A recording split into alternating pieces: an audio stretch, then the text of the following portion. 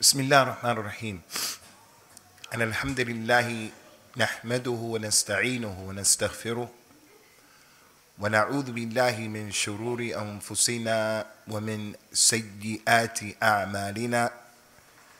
من يهده الله فلا مضل له ومن يضلل فلا هادي له. وأشهد أن لا إله إلا الله وحده لا شريك له وأشهد أن محمدا عبده ورسوله صلوات الله وسلامه عليه تسليما كثيرا. أما بعد فإن خير الكلام كلام الله وخير الهدى هدى رسول الله صلى الله عليه وسلم وشر الأمور محدثاتها وكل محدثة بدعة وكل بدعة ضلالة وكل ضلالة في النار. أما بعد. As most of you know, I just came back from a trip to Kuwait. It's my first time visiting Kuwait. I want to share a few issues with you brothers, especially those of you, because we see many of you are focused on trying to go to Al-Medina or Mecca or Al-Qasim or some of those universities that are located in Saudi Arabia, all of which we would advise you to try to get into, but it's becoming increasingly difficult due to many factors and many reasons. We don't think that it's wise for brothers to put all of their eggs in one basket, especially in light of the fact there are other opportunities, some more easier than others. There is knowledge in India, and there is knowledge in Pakistan. There's knowledge of al-hadith in Afghanistan. We're not going to encourage anyone to go there due to the lack of stability in some circumstances, and also because the quality of living sometimes is a bit difficult to deal with concerning people who are used to living in the UK, living in America, living in the West. Nonetheless, about 5 or 6 months ago, I was invited by one of the many masajid that I go to in Leicester to translate for a sheikh who had came to the UK from the group Jam'iyya Ihya Turath, the group that cooperates with this masjid here, Green Lane Masjid. Some of the scholars of Islam have criticized this particular group, and others have praised them. Whatever the case may be, we say we take the khayr wherever we find it, and we leave the evil wherever we find it. And we don't make wala wal bara on these issues the way some people understand al-wala and bara. If they were going to write a book about the minhaj al-salafi, like the scholars wrote in the past, sharh al-sunnah, usul al-sunnah, someone says, you sit down and write the aqidah that you're upon. So the person wants to write the usul of the sunnah according to him, he'll put in that and believe that the Quran is the kalam of Allah. We love the companions, and we have to free ourselves from Jam'iyya Ihya Turath. He'll see that from the usul of the sunnah. And this is not the case, as you're going to see, inshallah azza wa jal. Ala kullin, this particular Sheikh, Dawood al-As'usi, hafidhahullah wa ra'ahullah, he came to the Masjid al-Furqan, which is a masjid that is predominantly visited by and taken care of by people from the Somali culture and background. I won't call it a Somali masjid because all of the masajid, they belong to Allah Azza wa Jal. So no one owns the masjid, but there are Somalis in that masjid. So I went, and when I met him and we began to talk, he had remembered that I translated for him a long time ago, 15 years ago or something like that, back in America, in Florida, when I lived in Orlando, Florida. And I didn't remember, but nonetheless, I did the translation for him. And then a few days later, he traveled to Derby, a masjid that I give a khutbah there, really nice masjid, called Masjid As-Salam. Masjid As-Salam, under the leadership of the Libyan Sheikh, who's one of the people of knowledge in this country that not many people know about, Abu Hassan, who's from Libya. Anyway, they did a program as well, and they wanted the community to know what the Sheikh was saying, so they invited me, and I did another translation for him. When I was in Leicester doing the translation, he was happy with the translation, so he said to me, would you like to visit Kuwait? just visit. I said, sure, I'll visit it, no problem. He said, okay, when we have the program in Derby, bring your paperwork. Bring your passport, bring a picture, bring some papers showing that you graduated and things like that. So I did it, and I gave it to him, and we proceeded 2 or 3 days with the program, and I forgot about it. After about 5 months, 3 or 4 weeks ago, he contacted me through WhatsApp, and he said, are you ready to come during this time and that time? I said, sure. So I went to Kuwait for about a week or something like that. And I went to Kuwait with official invitation from the Sheikh Al-As'usi, who has a very high position with the Wazarat Al-Awqaf, the Ministry of Endowments and Islamic Affairs. He has a very high and important position with that institution. And that group, or that Wazara, that ministry, is responsible for overseeing all of the durus and all of everything that has to do with Islam. So there is a ministry in the Muslim world, not just in Kuwait, many places, Saudi Arabia, many places. The sole job and function of that particular Wazara ministry is to take care of the religious affairs. Who's going to give the fatwa? Who's going to talk? Who's going to come to the masjid? Who's going to come and be the imam in the masjid? And all of the issues dealing with al-Islam. So when I arrived there on Sunday, we didn't have anything to do. Actually, I had a really nice and easy time. They didn't put a lot of responsibility on me. I didn't do any talks that were public talks until the Thursday before I left, and the Friday I did the khutbah in a masjid called Masjid Al-Uthman. It was an amazing situation because all of the expats that are there, many Americans, people from Britain, all over Britain, I met brothers who I hadn't seen in a long time, Pakistani, Bangladesh, Indonesia, Malaysian, any and everybody who spoke English, they went to this masjid, Masjid Al-Uthman.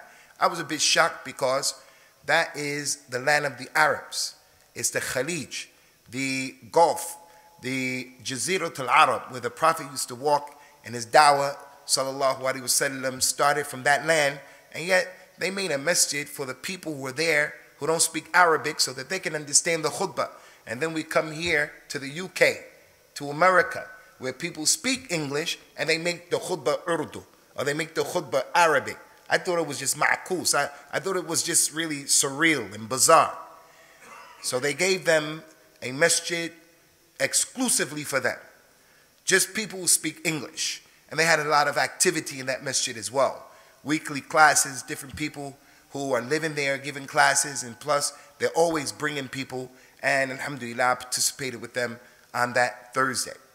So on Monday, Tuesday, Wednesday, that time was just spent going to lessons myself and getting an opportunity to meet the people of knowledge from Kuwait.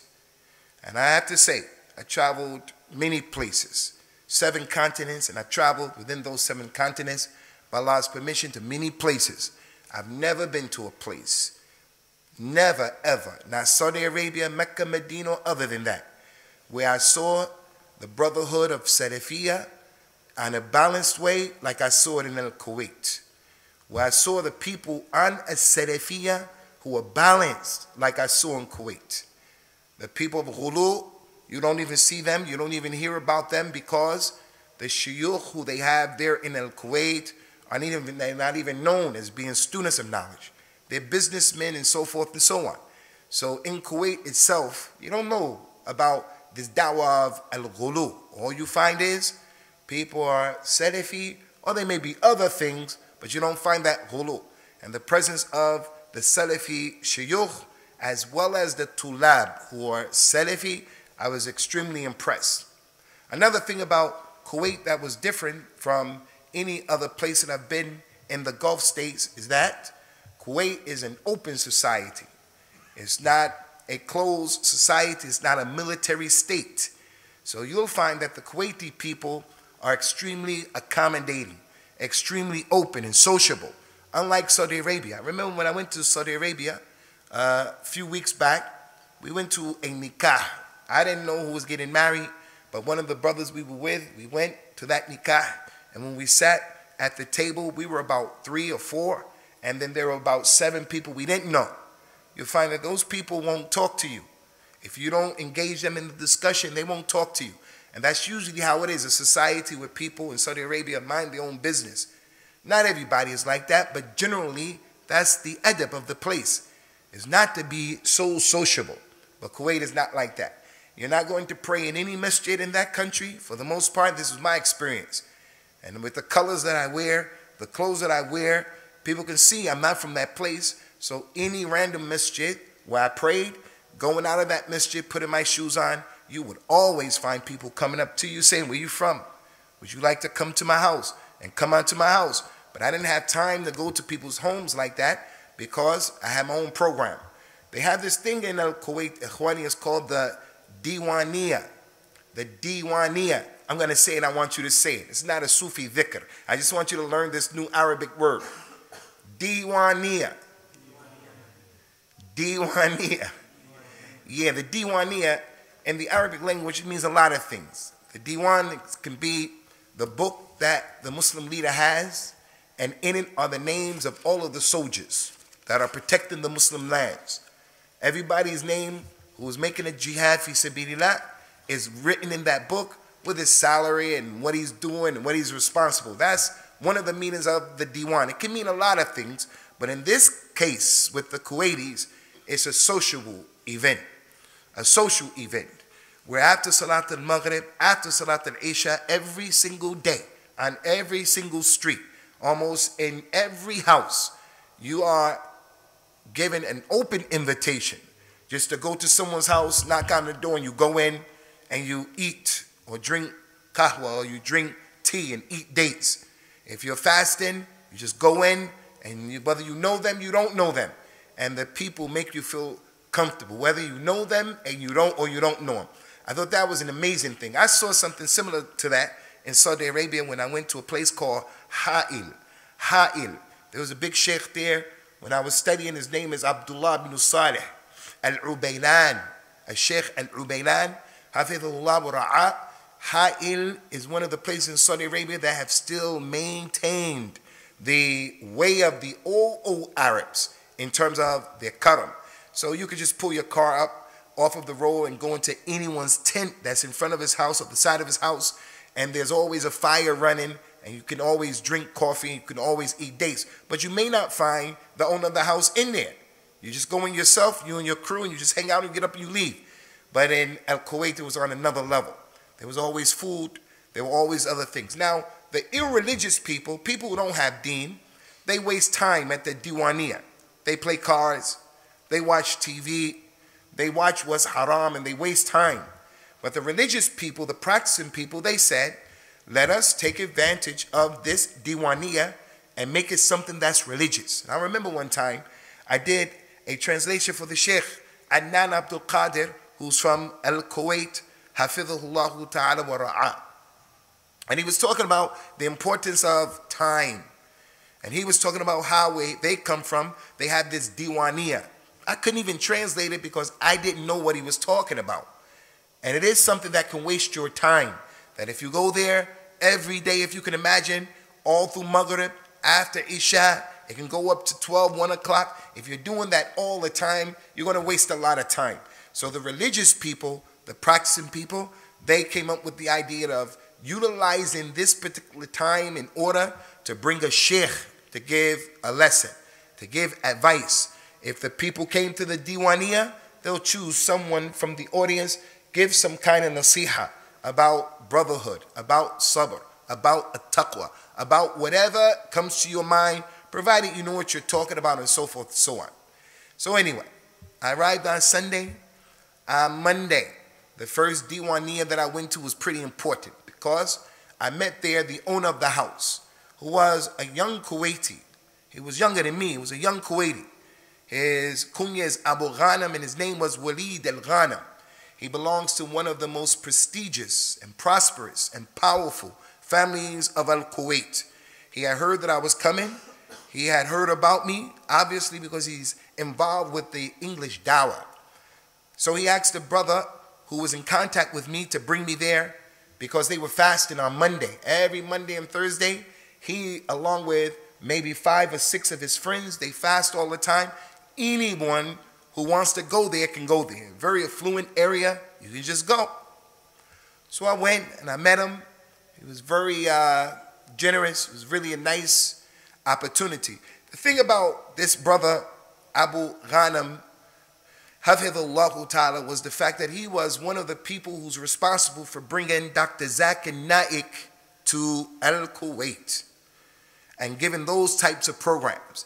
Because there are a lot of people in Kuwait that speak English, a lot of people in Kuwait who are Christians, who are atheists or whatever. So they bring Dr. Zakir Naik. In about 2 or 3 weeks, he's going to be coming, inshallah, along with the other brother, the other sheikh that comes on TV. His name is Muhammad Saleh. I think you guys know that sheikh, right? Muhammad Saleh, who's on Huda TV. I think he's from Egypt. I'm not sure. Speaks English very well. And Yusuf Estez. Yusuf Estez. And Ustad Yusuf Estez. Allah give him shifa, inshallah, azza wa jal. So in talking to him, I saw he had a lot of ideas about how he wanted to help the dawah in the West, the dawah, the English dawah. So that particular sitting with him showed me that he is an individual who, those of you who are busy with giving dawah, like they give dawah in city center, for an example, in city center, different people around this country who are giving dawah. There are a number of people that I felt, that I met there in Kuwait, who are really willing and ready to get behind people to finance those types of programs. I mean, quite a few people. So I was really impressed with the fact that so many regular people, he wasn't a student of knowledge as such, he wasn't a sheikh as such, a knowledgeable person. He was just a man that Allah Azza wa Jalla blessed with some means, some wealth. He, along with the people that he know from his ashab, and they had good hearts, inshallah, pure hearts, and they wanted to make the taskhir of their resources for the dawah of al-Islam. So if any of you brothers are interested, if you have some type of project, some type of program, you let me know, inshallah. I'll put you in contact with him. And he's not a dumb person. He used to study in Austria. He told me that he also married a lady when he was in Austria. She's from Bosnia. And that was the thing about the Kuwaiti people, that because they traveled all over and they're going outside of their country and they're meeting many people inside of their country, I found them to be people who were very open-minded. Many of them spoke English and many of them knew what was going on. And traveling is really important. When we look at Surah Al-Kahf and the story of Khidr and Musa, alayhi salawatullahi wa salamuhu, one of the benefits of that story is the benefit of traveling for knowledge. Allah mentioned in many ayats of the Quran and commanded, فَسِيرُوا فِي الْأَرْضِ فَانْظُرُوا كَيْفَ كَانَ عَاقِبَةُ الْمُكَذِّبِينَ. Travel within the earth and look at what was the end result of those people who denied and rejected and disbelieved. Many ayat of the Quran command the Muslim to travel. Travel is going to be a part of a person's life, whether he likes it or he doesn't like it. He has to go for Umrah. He has to go for Hajj. He has to go and get a job. He has to visit his relatives. He's going to go to a nikah and a walima here and there and there and there.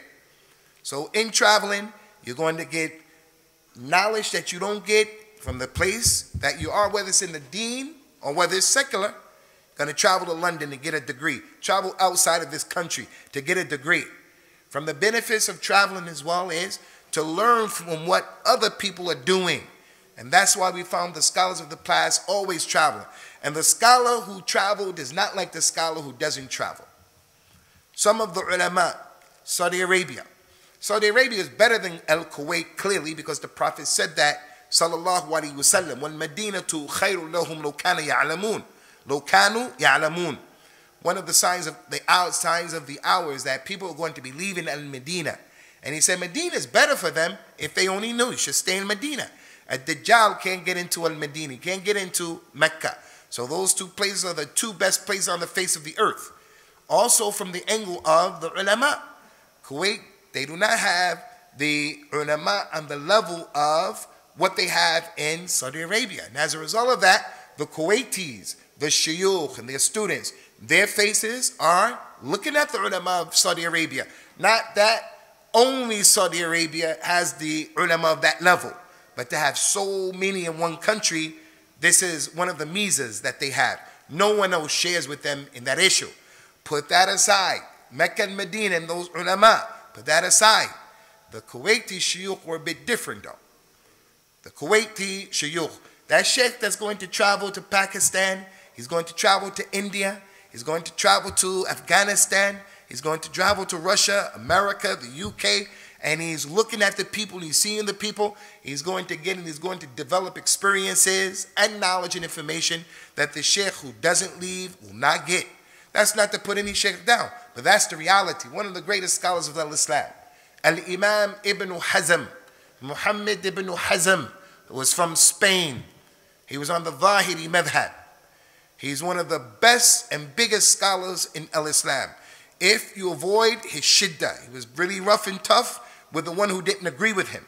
So the scholars always advise, don't start when you become a new student of knowledge and you're in the bidayah, don't read the books of Ibn Hazm, the book Al-Muhalla, because if you disagree with him, as Abu Hanifa's madhab used to disagree with him, so he would really go in on Al-Imam Abu Hanifa, and he would really go off on people.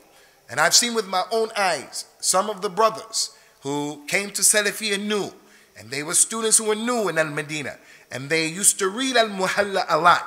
They were very difficult to deal with and very intolerant. Very intolerant. The mas'ala, it could be understood that way and it could be understood that way. So don't treat the brother as if he's an idiot for taking the other position. Anyway, and Imam Ibn Hazm, he never left Spain, Al-Andalus, never left it with all of that knowledge. Never made Umrah, never made Hajj, never left Spain. So when he came to the issue, and this man has knowledge unlike any scholar today. Unlike any scholar, this man is on another level. When he came to the issue about Al-Hajj, he has one of the best books about how to perform Hajj and the ikhtilaf of Al-Hajj and the Hajj of the Nabi sallallahu alaihi wasallam. But he wrote in that book that when you perform Hajj and you're going to do the sa'i between As-Safa and Al-Marwa, how many of you made Umrah and Hajj? Put your right hands up if you made Umrah or Hajj. His opinion was when you do the sa'i from Safa and Marwa, you have to go starting at Safa. Inna Safa wal Marwata min sha'air Allah. You have to start from Safa, you have to go up to Marwa and come back, and that's one. You go back up and you come back, and that's two. You go up and you come back, and that's three. And you have to do that 7 times.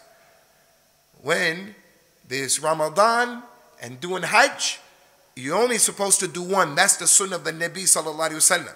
And during the time of Ramadan and Hajj, when you do one from Safa to Marwa, that one takes 40 minutes, 45 minutes, 1 hour. He said you have to come back again. And then go and come back again. Rahmatullahi alayhi. But why did he say that? He said that because, number one, no scholar has encompassed all of the religion. Number two, kullu bani Adam khatta'un. All of Adam's children make mistakes. All of them make mistakes. From the companions of the Prophet sallallahu alaihi wasallam, were some of those companions who gave fatwas, Ridwanullahi alayhim, and the truth, the haqq, wasn't with that fatwa.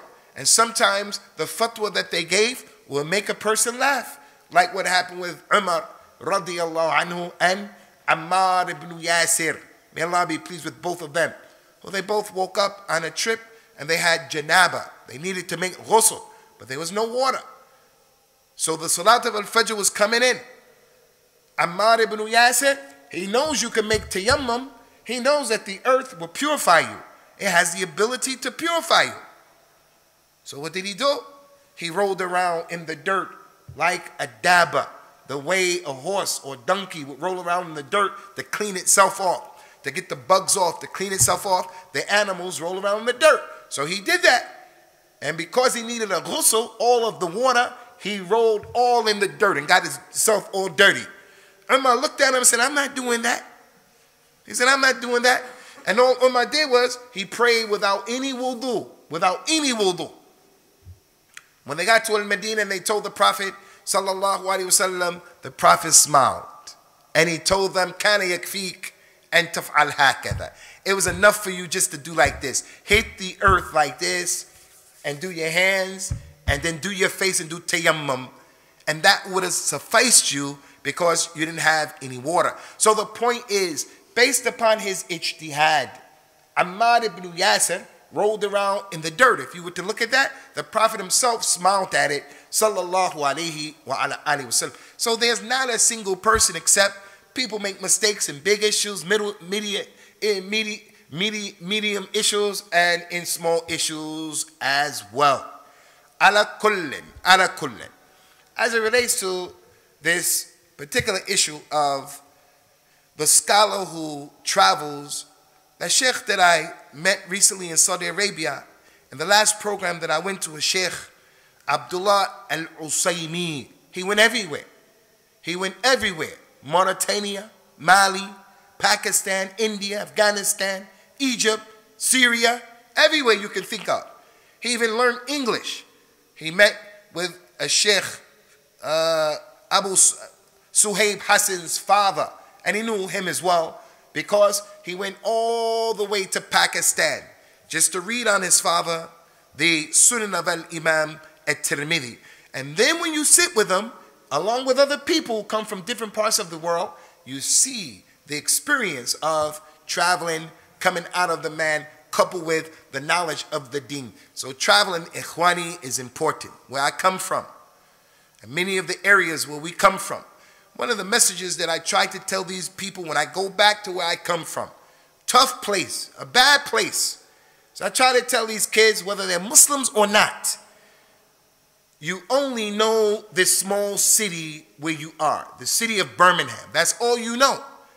So your life and your experiences, you're going to look at life through the prism of this small city of Birmingham.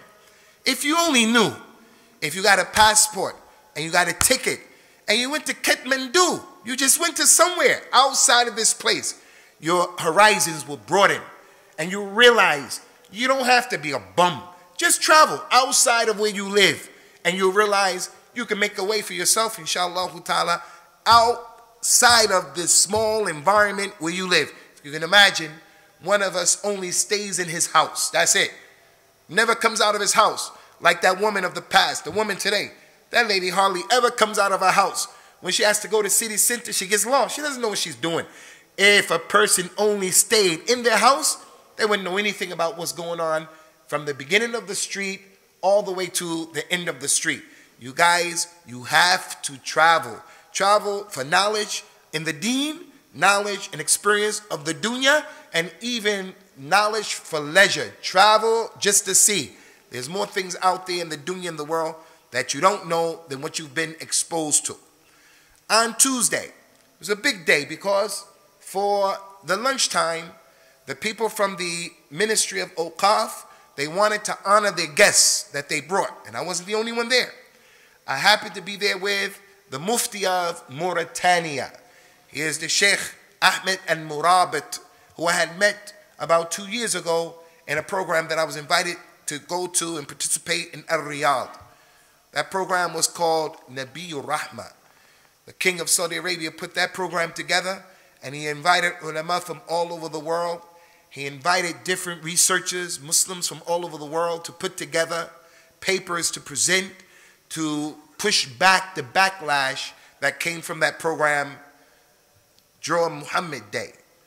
So the scholars and the people came together with these papers to indicate, to show the people, no, our Nabi sallallahu alaihi wasallam was a Nabi of Rahmah. He was a Nabi of Rahmah for women, for children, for the elderly, for the sick. He was a Nabi of Rahmah towards the animals, a Nabi of the Rahmah for the Malaika, for the Jan, for everyone, as Allah mentioned in the Quran, وَمَا أَرْسَلْنَاكَ إِلَّا رَحْمَةً لِلْعَالَمِينَ. We didn't send you except as a Rahmah to all of the worlds. Anyway, I met the Sheikh there, but we didn't get an opportunity to really chop it up because they gave him special treatment. He's the Mufti of Mauritania. So he had guards, and we didn't really have access to him as such, although we ate with him, but we didn't get a chance to really sit with him. And unfortunately, at that particular program, he was the only one that they allowed to perform Umrah. The rest of us, we got our tickets and we had to come back. And it was a bit of a problem, but nonetheless, we got a chance to meet and to see different people. The Sheikh came this time, and I got a chance to meet and to sit with him for the lunch. I was amazed. I don't think there's any place on the face of the earth, and Allah knows best, that is similar to Mauritania when it comes to getting knowledge. If you go to Somalia and other parts of Africa, there's emphasis that they placed on memorizing the Quran. And they may put the youngster in a camp, in a village, in a madrasa that's kind of tough, where they don't have a lot to eat and it's tough, and you write on those boards and the ink and it's tough. But Mauritania is second to none with the emphasis that they put upon memorizing the classic works and books in Arabic, in tajweed, in fiqh, and so forth and so on. Memorizes, hufaz, and he was upon that way. But the difference between him and the other Mauritanians, because we know the brother who's in America used to be quite popular until the Gulf War, when he started saying things that people didn't like because he doesn't understand al-wala wal-bara. And then the people started to push him away. The white brother who's a Sufi who used to go to Mauritania. We used to hear about his stories about how they studied in Mauritania. So we know that that's the way of studying. Even Sufis study like that. But I was impressed with the Sheikh Ahmed al-Murabit in that he was a Salafi Sheikh who memorized, who knew the Maliki madhab like he knew his own children, who memorized the Quran, and when he used to give classes, all of his dalil were from the Quran, who memorized the ahadith of the Nabi sallallahu alaihi wasallam as if it was his actual vocabulary. I used to be amazed at the way he used to present his talks, and I used to see he would make a jihad to stay on the point, because when he's talking about a particular point, because of all of that information that he has, he would wind up talking about other things, and you have to bring him back to the point. But when he talked about those other things, it wasn't that it was not related, it was just the man had an ocean and a well of knowledge, but he was Salafi and he was balanced. He was extremely balanced. So he was there when I was there. Also at that lunch, I got an opportunity to meet one of the amazing people of Kuwait, from the people of knowledge. And he's originally from Afghanistan. He's an Afghani, but he's been there for a long time, and now he's a professor in the university. His name is Sheikh Muhammad Ibn Jamil al-Nuristani, Hafidhahullah wa Ra'ah. He's a tremendous scholar of al-Hadith, tremendous scholar of al-Aqidah. And although, and this is something that I was amazed to see, although he's from Afghanistan originally, which is not a curse, and it's not a knock against him, but although he's from Afghanistan originally, you can see that in the way he looks. The people there raised him in high degree because of his knowledge. Now, I've seen that in other places in the Muslim world. I've seen that in other places. But you do have in the Gulf states this thing about al-Asabiyya, racism. It's not only there. It's in Pakistan, it's in India, Afghanistan, and Somalia. It's everywhere. The Prophet said that racism, sallallahu alaihi wasallam, would never be left by this ummah. ثَلَاثَةٌ مِنْ أَمُورِ الْجَاهِلِيَّةِ لَنْ لِلْأَبَدِ لَنْ تَتْرُكُهَا أُمَّتِي أَبَدًا. Three things are from the times of Jahiliyyah. My ummah will never leave these three things. النِّيَاحَةِ عَلَى الْمَيْتِ, when a person is screaming and wailing over the dead person, وَالتَّعْنِ فِي الْأَنْسَابِ وَالْفَخْرِ بِالْآبَاءِ, that people talk bad about where other people come from and they brag about where they come from. Racism. All the Muslim countries have racism. But with the Arabs, it's ashad. With the Arabs, it's a'zam. Don't get me wrong now. I know some Pakistanis who are bona fide racists should be in the KKK.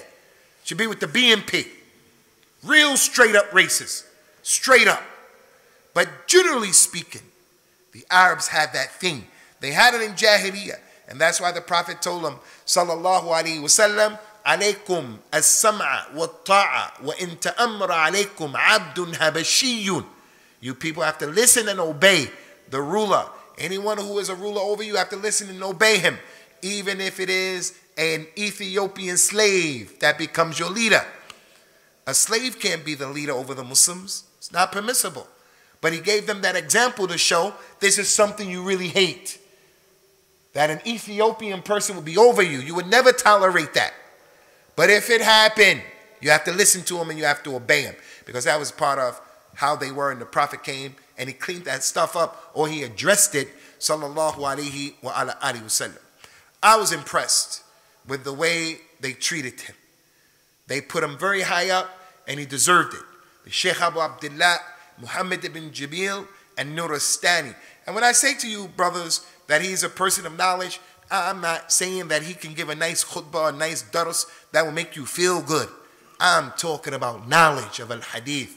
I'm talking about knowledge of al-aqidah, knowledge of fiqh, knowledge of the waqi', of the people, what they need, what the shabab are in need of, and so forth and so on. So at that particular lunch, that was the highlight. Being with the Sheikh, the Mufti of Mauritania, and being with the Sheikh An-Nuristani, who I was introduced to or told about by my brother Abu Muawiyah, who's a brother who's originally from America. He's a Caucasian American brother who embraced the religion. He's been in Kuwait for about 3 years, living there right now, alhamdulillah. He was the one who was taking me to these ulama and exposing me to them. May Allah Azza wa Jal give him the khair of the dunya and the khair of the akhirah and make things easy for him. The next day, Ikhwani, which was the Wednesday, I had the opportunity to meet for the first time the Sheikh Salim At Tawil.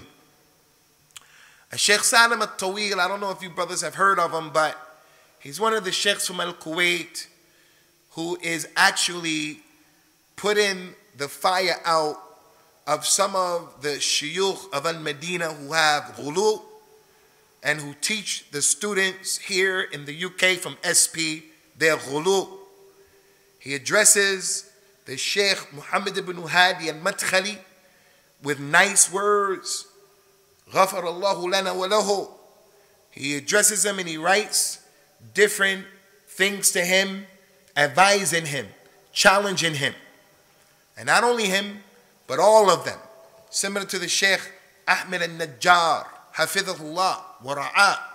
So there are shuyukh who are out there who are dealing with that stuff. And if you're exposed to it, you will see that the sheikhs of al-ghulu, they don't go back and forth with these people because their hujjaj are damaging against them. Ala kullin. I never met a Sheikh Salim At Tawil, but I knew that he went to America. And I knew that before he was connected with these brothers, along with the Sheikh Falah Ismail, who I didn't get a chance to meet. I've never met him before. I was shocked when I went into the Diwaniyah of a Sheikh Salim At Tawil. He was given a class, and then after the class, you go and you eat. So when the brother brought me in, and he told him, this is Abu Usamah At Thahabi. He said, At Thahabi. They're Thahabi from the UK, from America. And we started to talk. He opened up the subject about all of the drama that's going on between the Salafi people and the drama of what he saw from the people of Ghulu. And he wrote this stuff as well. I was shocked because he was supposed to give a class about a weekly program that he's doing in adab and akhlaq. He suspended that class. And for about 1 hour, 15 minutes, he just talked to the people about his experiences with the mentality of the brothers who come from the West. This da'wah of ghulu. How one day you're the sheikh, and the next day they won't come to pick you up and they won't come to visit you. How one day they have respect for you, and the next day they don't have respect for you because they blindly follow those people who are propping them up. So if you don't get with that program, your dawah, they're not going to respect you. I was shocked that he took all of that time to talk about that issue. But I apologized to the sitters and I told them, look, I didn't come here to talk about this. I came here to meet the sheikh because I saw that he was with those brothers a long time ago and I used to think he was like them. But when I listened to his talks that he gave to the brothers in America, when I listened to his talks that he gave to these brothers in the UK, I realized he wasn't like them. He wasn't exposing those brothers to that has no benefit whatsoever. Someone comes and he sits in my class. For the first time, I'm going to start talking to him about the false principles of Abu Hassan al-Ma'rabi and the false principles of Ali Hassan al-Halabi, and he doesn't know anything about the basics of a tawheed. But that's what I'm engaging all of the people in. That's not our dawah. It's not our dawah. There's no benefit in that. That's beneficial to the people who have nothing else to give. As for teaching people the ulum of this deen, no. So when I saw that, I realized he's not from them.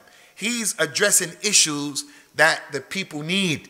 And that's why ultimately the split came between them and him, because he wasn't on that nonsense. But it was an awesome opportunity to have gotten to meet him. I thought that he was a real strong individual, just the way his writings are and his bravery is when he writes. I realized that in real life he was the same way.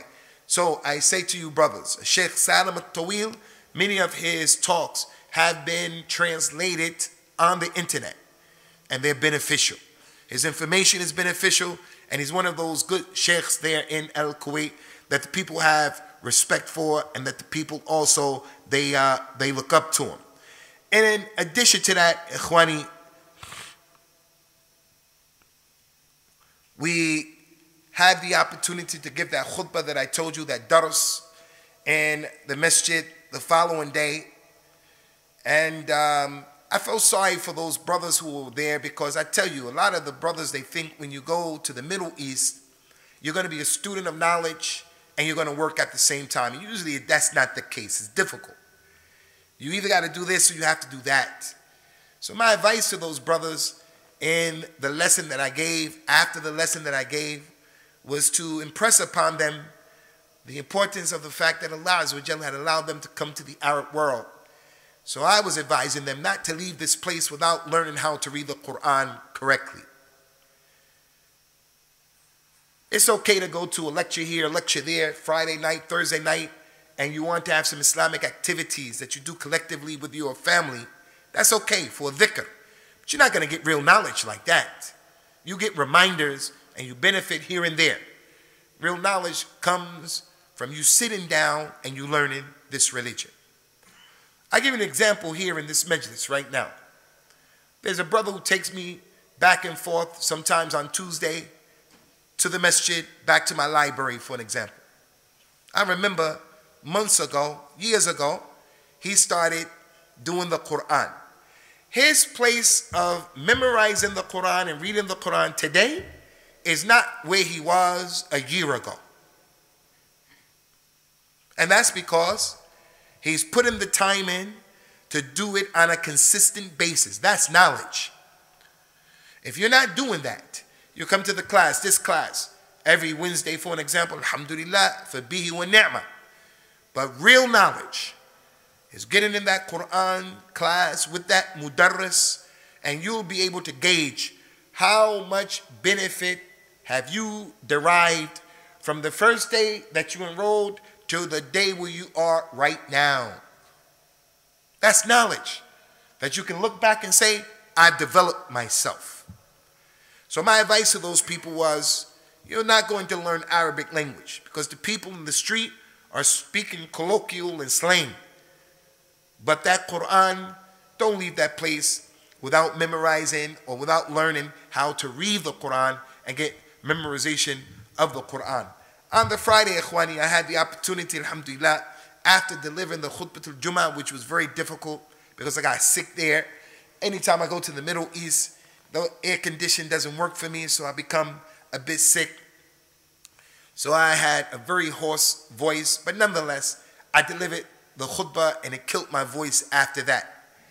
After Salatul Jum'ah, we rushed to the house of a Sheikh Faisal Al-Jassim, the one who used to come to Green Lane, the one who used to work and cooperate with the Jam'iyyah Ihya Turab. He still comes. He set up the program, or helped to set it up, there in Luton at the beginning of this year. I never knew, because when I first met a Sheikh Faisal Al-Jassim, he told me he studied in Denver, Colorado, and then he started getting knowledge later on in life.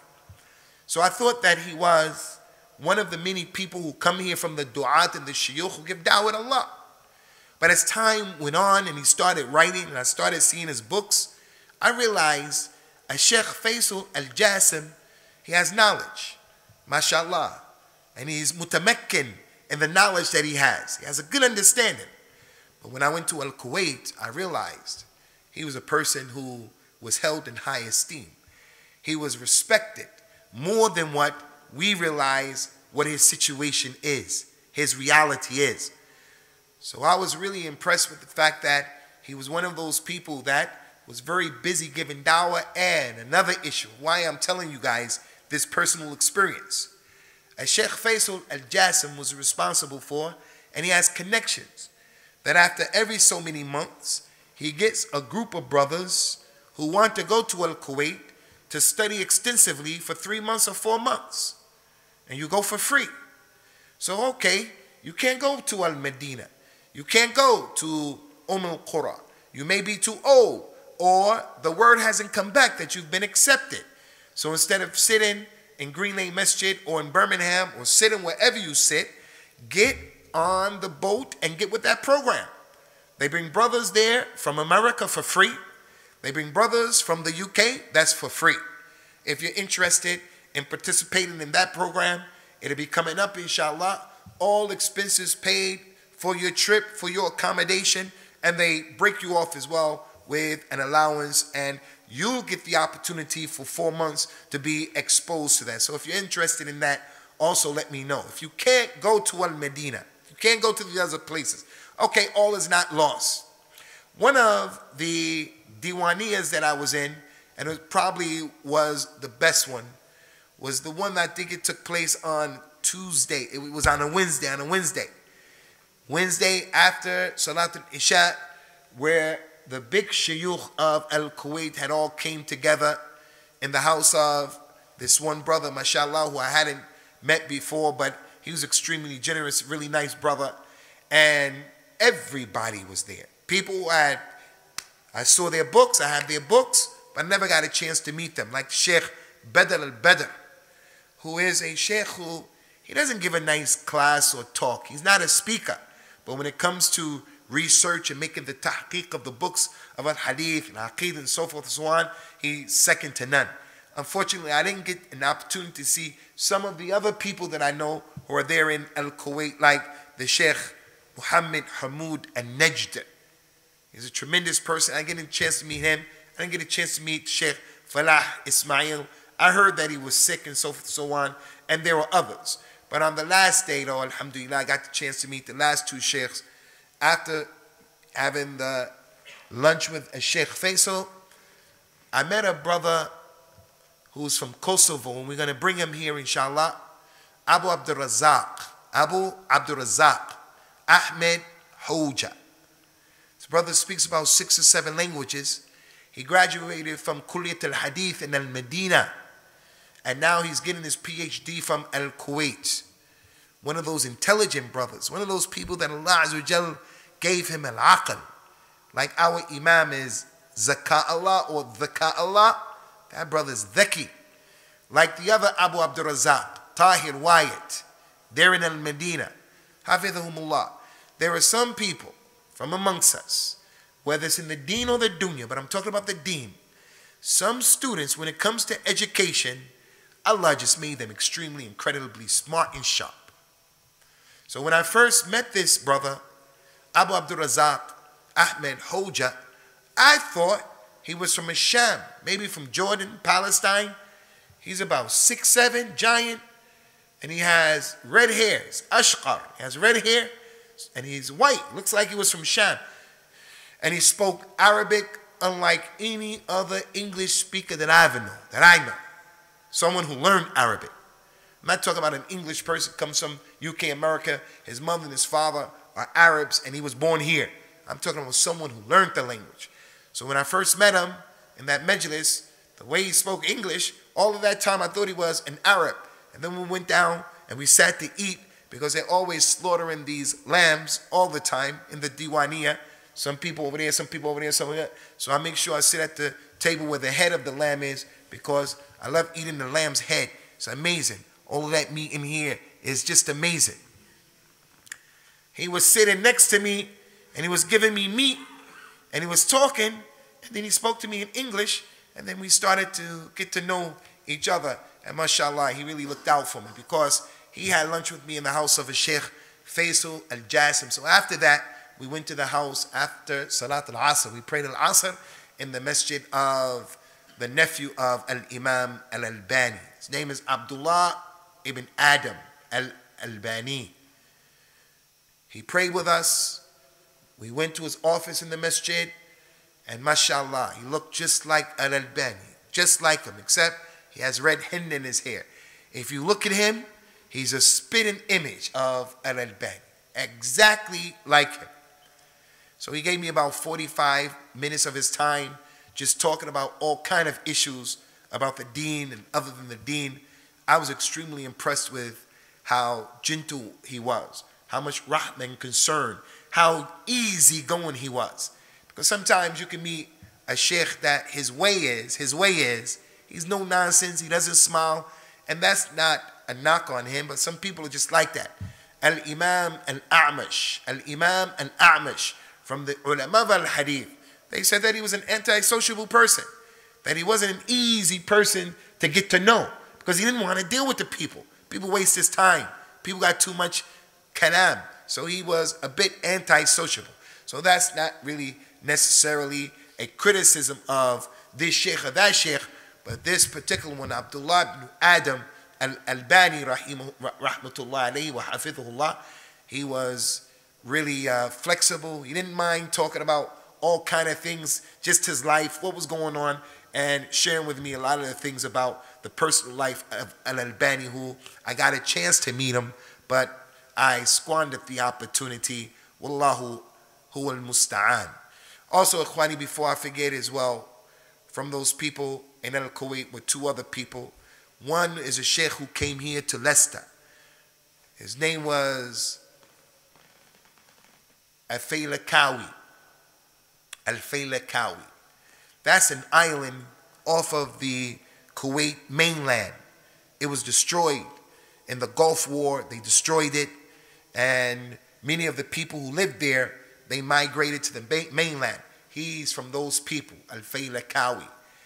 I went into his masjid to meet Abu Muawiyah, who's there being very serious about getting knowledge.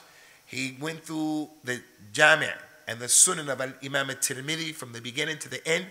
And when I was there, it was going to be the last days when he was going to finish that book. So when I went to see Abu Muawiyah, I saw the sheikh.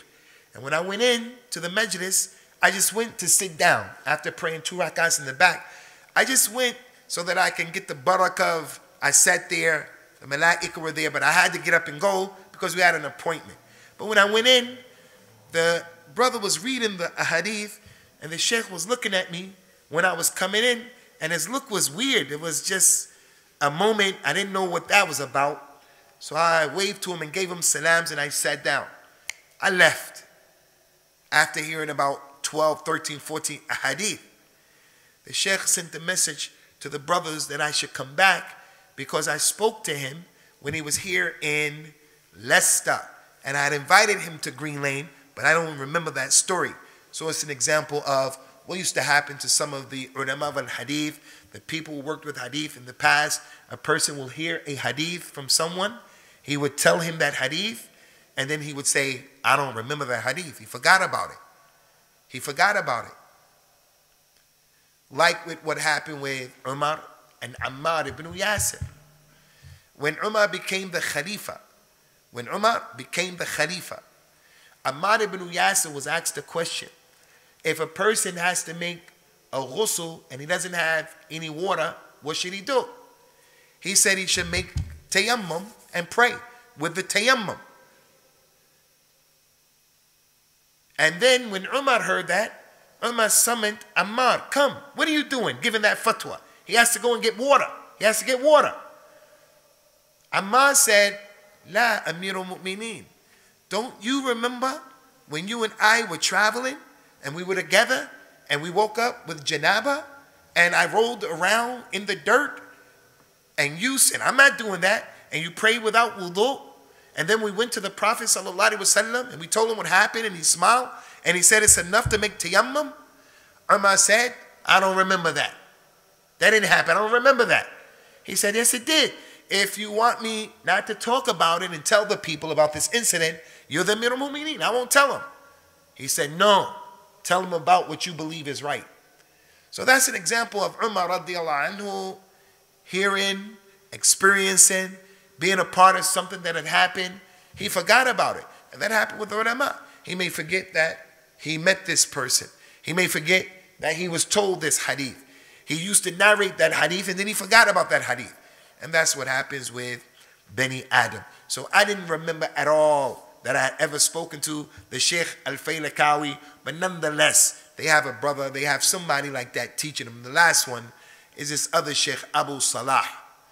Abu Salah,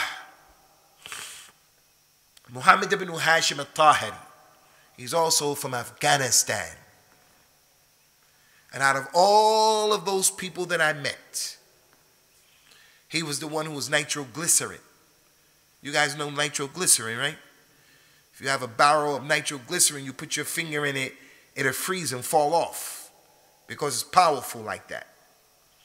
So he was the one who was taking care of one of the diwans, and afterwards, when we were all leaving, and I was feeling really, mashallah, incredibly high because of the love and the brotherhood of balanced Salafiyah, my brother Abu Muawiyah said, Abu Usamah has some questions he was asking another sheikh that I met.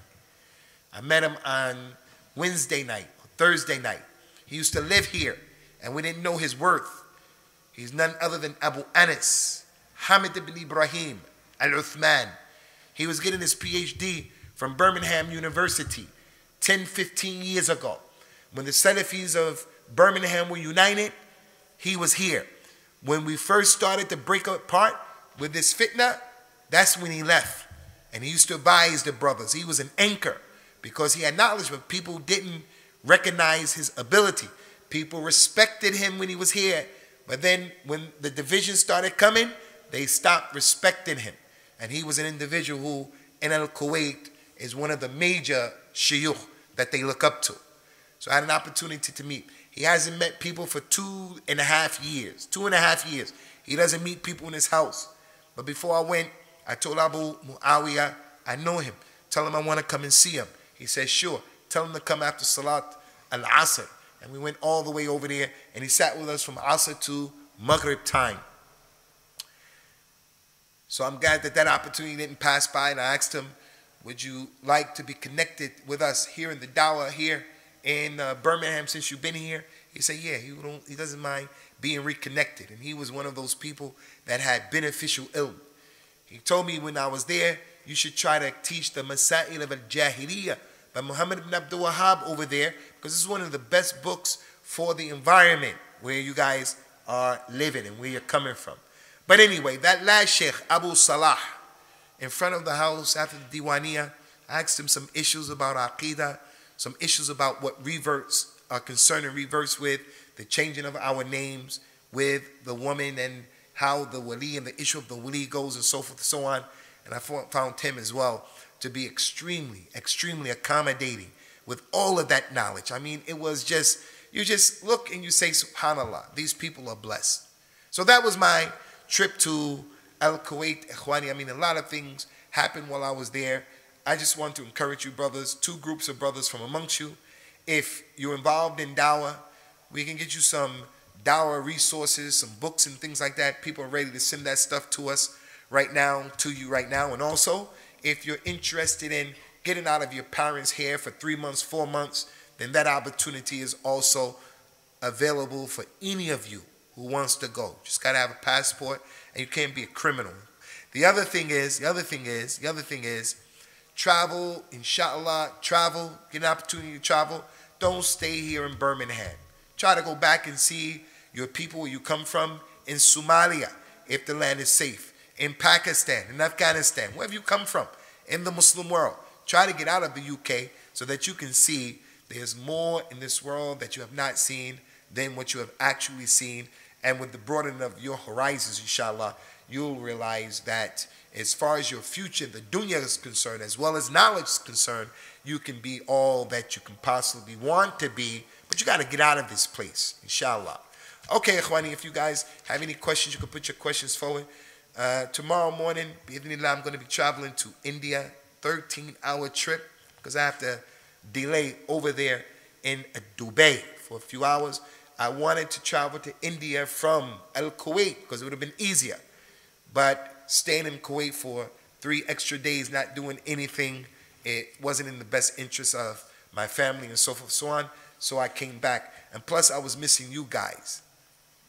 Man, I didn't even think about you guys while I was over there.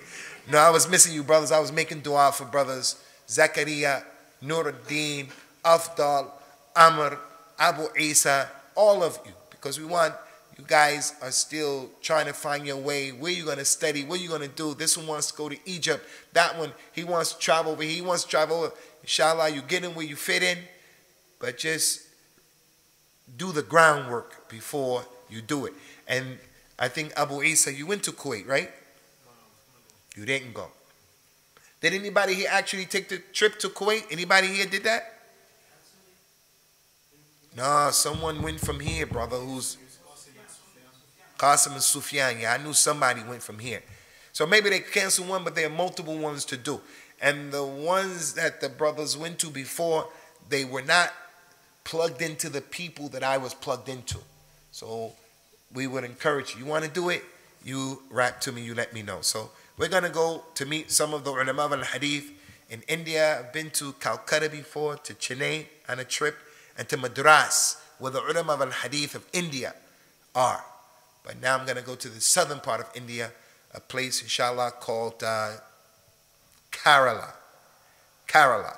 Go do a program there and also meet some of the people who are there. So we ask Allah Azza wa Jalla to make that successful for us. But we'll be back. So this Friday, I won't be doing the khutbah here. This Friday, I won't be doing the khutbah here in Green Lane, inshallah. We're going to stop here, inshallah. We ask Allah Ta'ala for His rahmah, for His maghfirah, for His ihsan upon us, and for His hidayah and al-thabat. هذا وصلى الله وسلم وبارك على نبينا وعلى آله وأصحابه أجمعين والسلام عليكم ورحمة الله وبركاته.